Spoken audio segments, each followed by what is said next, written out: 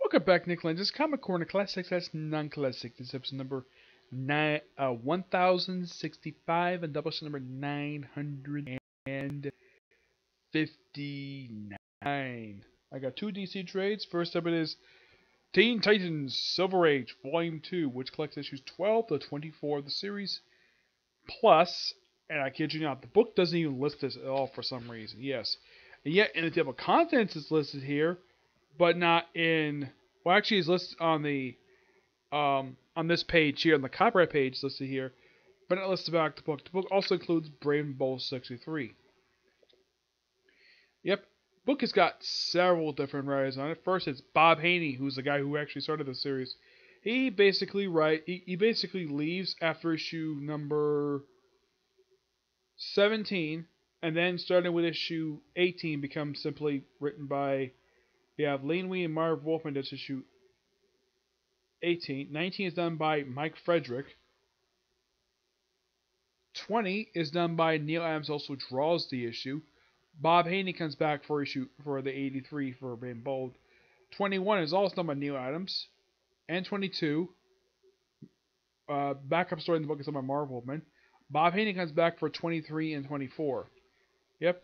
These are the artists who basically do all these issues. Now, mostly it is just Bob Haney. Now, it just basically lists all the writers. Here are the artists here. Nick Cardy, who does pretty much all the covers, and I believe he does his cover as well. Actually, it's Nick.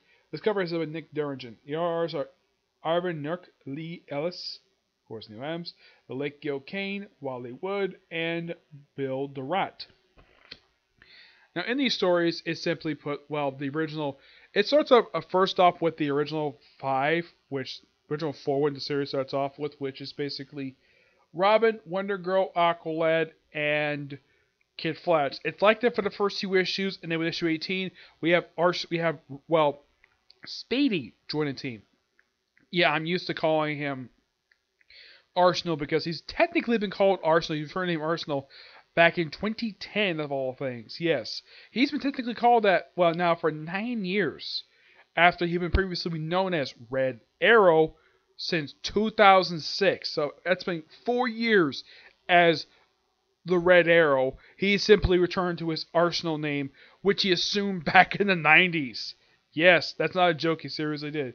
And here on the cover, he's, well, even that's not technically, that's basically his outfit. And fun fact, in the original Wonder Girl story, they actually have her stop wearing this outfit and wear the outfit she's now wearing. If you see the Teen Titans Jews contract, they actually have her wear this particular attire. Yeah. It's the outfit that she would wear from this point forward up until like halfway through Marv Wolfman's run. Like during the original run of the Teen Titans. I think it was like issue 50, she becomes Troya. Let's see, 277, okay. Yeah, this is simply her alpha from this point forward up until like the end of up until like the 90s. Actually, more like the 2000s. You read this, like some of the dialogue is like so sick, like saying words like check, groovy. Yeah, it's the frickin' 60s, so get used to it.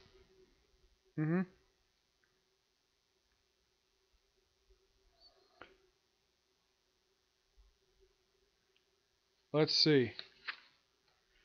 I'm almost to it. I don't think I passed today. Here we go. Yeah, this is. Let me show up the outfit she would wear. Like, if you're for her look in New Teen Titans, yeah, this is a look she would sport in that particular run. Yeah, this outfit right here. And this is the outfit she wore from. Let's see, this came out in. I think it was like 1970, was it? This came out in 1969. That's when this story was printed. This was the first origin story of Wonder Girl, where she ditched the original outfit that the artist who worked with Bob Haney on Brave Bull 60. She ditched this outfit and basically went with this outfit here, which she would wear up until I think it was like New Titans, basically when she became Troya. That's when she stopped wearing this outfit. And it's simply put, her second costume actually she's worn. She's worn a handful of costumes over the years. her most recent costume is like her or no or basically costume you see her wear like in stuff like Infinite Crisis, the whole black costume. Yeah, it's simply her old Troya costume without the sleeves on it. Yeah, though for some reason they have her stop being called Troya. Yeah, I have no idea why DC did this for. Like, she has a code name. Her name is Troya, and yet they just call her simply Donna Troy. I mean, in the case of Roy Harper, they refer to him publicly as Roy Harper. Despite the fact in the original DC universe, his identity is publicly known for years, ever since the 1990s, though when he was right out, he had become a secret again, though it was back being public knowledge. Currently, I don't know if his identity is public knowledge, because that's a strange thing about the current universe. It's completely unknown who his identity is public knowledge. I think maybe the only one I can think of is maybe Ray Palmer. And that's basically it. He's the only one I can think of whose identity is public knowledge. I mean, Wally West isn't. Not in the current continuity. Nope. It was for pretty much the whole time he was the Flash. And in the current because he came back in the current continuity thanks to Titans Rebirth. Yeah, it's actually completely unknown if in fact his identity is publicly known or not. The only one I can think it probably is probably Aquaman. Yeah. And this book also has a character. You're familiar with this character only through the Teen Titans animated series. Let's see if I can find him here. 17:30. Yeah. If you're only familiar with this guy thanks to his appearance on the Teen Titans show, you're probably thinking, when did this guy first appear? This is not technically his first appearance, but look at this guy. It's the Mad Mod. Yep.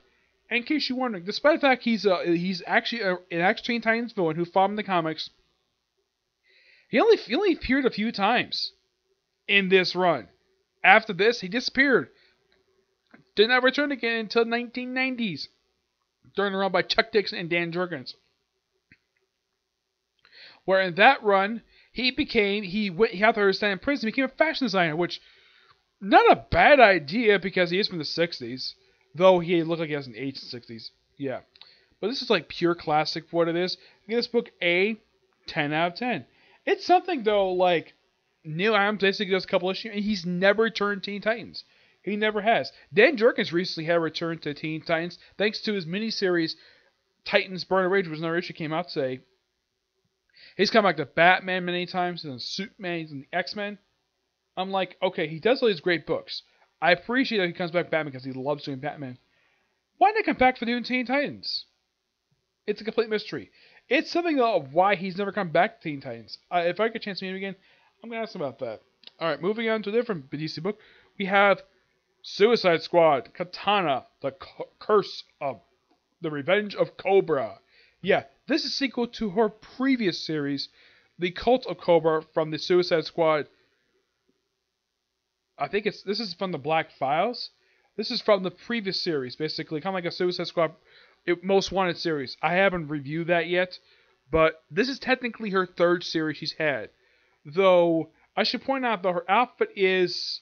Well, we look at her outfit, you're probably thinking, is that the Baroness's costume she's wearing? Yeah, that's the thing. I mean, if you look at her attire looks, because all black suit, and with this mask that she's not wearing this since her debut. Matter of fact, that's the only thing about her that wasn't changed to the current continuity, was her mask and her sword, though they did change, like, a little bit of backstory. Yes. This is done by her creator, one of her co-creators, Mike W. Burr. Yeah, I'd say one of her co-creators because Jim Aparo can't do anything with this character because he's dead.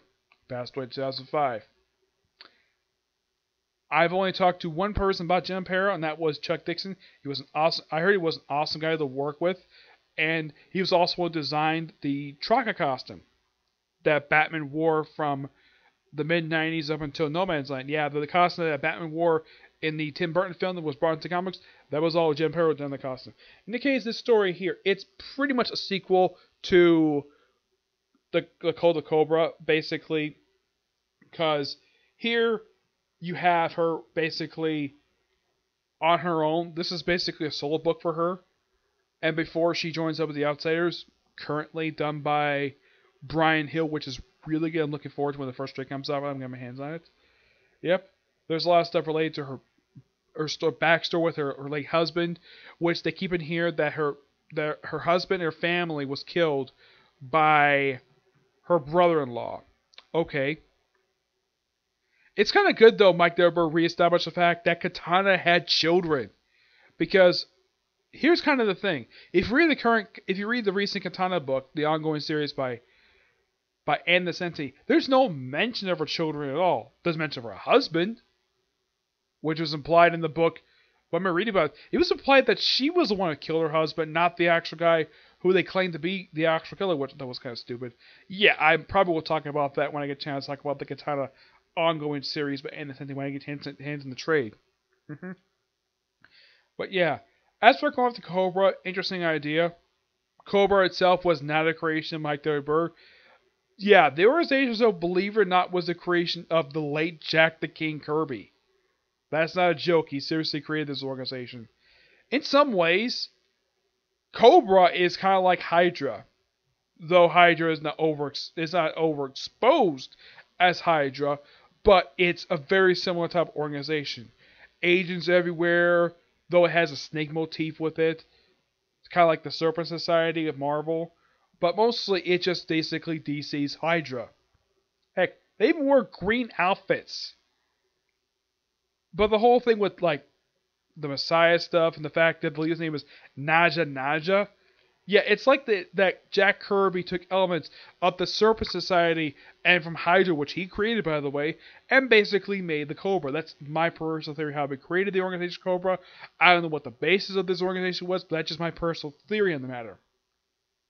There's also them going to space, which Kobra has gone to space in the, believe it or not, the Jonas Directive. Yeah, which, that was a confusing story to read. Yeah, I'm thinking though, like, why did John Ostrander, I think it was John Ostrander and the other writers basically did the story. It's completely unknown of why they did the story for, but they did. It's one of the most bizarre stories I've ever read. But this is a lot better than Jonas Directive. One thing is, this is interesting. And basically, the character Halo, who is another character created by Mike Derber, who's from the original Outsiders book, she is sort of in a way Katana's adopted daughter because she's a teenager. She's basically lived with her in her own apartment in, I think it's supposed to be, I don't think it's Gotham, is it, where she lives?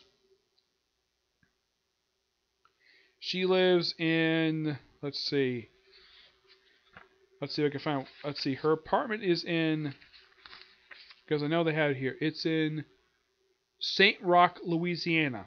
Yes, the same place where, during the Jeff Johns run of Hawkman, that's where Hawkman and Hawkgirl lived, in St. Roch. There's no mention of Hawkman and Hawkgirl in here, but yes, that's where they lived, in Louisiana.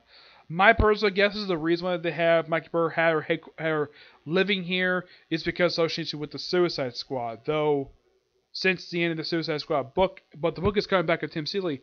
But I can tell Katana is not part of that book because she's part of the Outsider Batman Outsider, which is still really good. This book is just so good to read, and I highly recommend it if you're fans of Katana. Like, if you didn't like the Katana ongoing series and the Senti, this book, you would love this book. Plus the previous book, which I'll hopefully get a chance in my hands on that book in the future. Okay? Oh, what do I give this book? I give this book a 9.5 out of 10. There's also a very strange subplot in here where, get this, in this story, they have it where the character Eve, who was killed in the previous Katana story, which also introduced Geoforce to continuity. Yes, Geoforce. Yeah, I'm surprised he hasn't appeared in the current Outsiders book. I know Katana's there, but Halo is not for some reason. I'll hopefully get a chance to book later on, sometime in the near future. I have to look up exactly when it's going to come out, but hopefully it comes out soon. Yeah. But overall, great book, okay? So, that's it for particular review. My next review will be a review of the newest episode of Case Closed, and then our Comic Corner, okay? This is the next review. Bye.